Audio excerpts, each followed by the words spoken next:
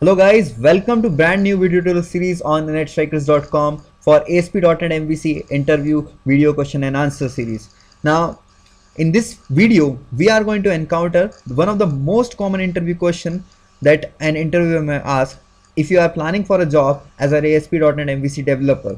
Either you are planning for a startup job or you are planning for MNC. This question may get asked, and it is one of the most frequent question which has been asked by an interview in the past decade. So let's get started.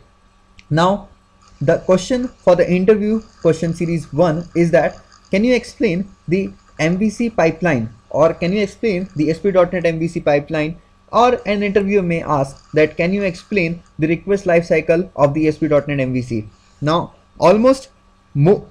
I have encountered a lot of interview, and I have seen most of the interviewer used to mark this question as their favorite one, because that can simply depict that the interviewer who is giving an interview how much better knowledge that does he possess. Either he is a fresher or an experienced. So this is one of the most important question that you must prepare for, and by the end of the video we are going to learn each aspect which regards to ASP.NET MVC pipeline or the ASP.NET MVC lifecycle. So let's get started.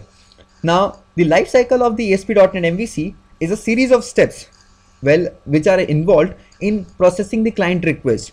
Regardless of any technology or any web framework you have used or you have seen, every web framework or every technology consists of request lifecycle, and MVC is no such different. Now understanding the lifecycle of any web framework will help us to better leverage the features or better understand how the things literally work, rather than just doing the thing like CRUD operation. Now as a developer, or if you want to be an architect, or if you want to be a good developer, then you must understand how things work rather than just doing the things.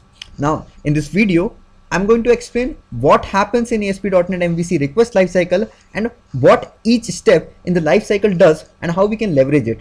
Further, based on our needs, this video is targeted on the page lifecycle, which is different from the application lifecycle, because a typical lifecycle of the application lifecycle contains the application start and the application end event. However, HTTP lifecycle is something which is repeated for every request. Since application events are also the part of the life cycle, so we will see them as we move along. Now let's encounter the MVC request lifecycle. So in this video we are going to encounter only the ASP.NET MVC lifecycle. So it is quite different when we talk about the Java lifecycle or any other web framework or the technology lifecycle which uses the MVC. So we are going to learn about the ASP.NET MVC lifecycle. So the entry point of ASP.NET MVC request lifecycle is the URL routing module. That is, the incoming request from the IIS pipeline or the Internet Information Server pipeline is handed over to the URL routing module, which analyzes the request and looks up for the routing table to figure out which controller is the incoming request is maps to. Now the routing table is a static container of routes defined in ASP.NET MVC application with corresponding controller and with the action mapping. Now if the route is found in the routing table, the MVC route handler executes and brings the instance of ASP.NET MVC HTTP handlers. Together they are acting as a gateway to the ASP.NET MVC framework. Now the MVC handler begins initialization and execution of the controller. Now whereas the HTTP handlers or the MVC HTTP handlers also takes on converting the route data into the concrete controller, thus capable of serving the request. ASP.NET MVC handler does all this with the help of ASP.NET MVC controller factory and activators by responsible for creating an instance of the controller. This is also the place where the dependency injection is performed if the application has been designed to invoke the parameterized controller constructor to satisfy dependency. After the controller instance is created, the next major step is to find and execute the corresponding action. We have a component called as action invoker, whose task is to find and execute the action defined in the routing table.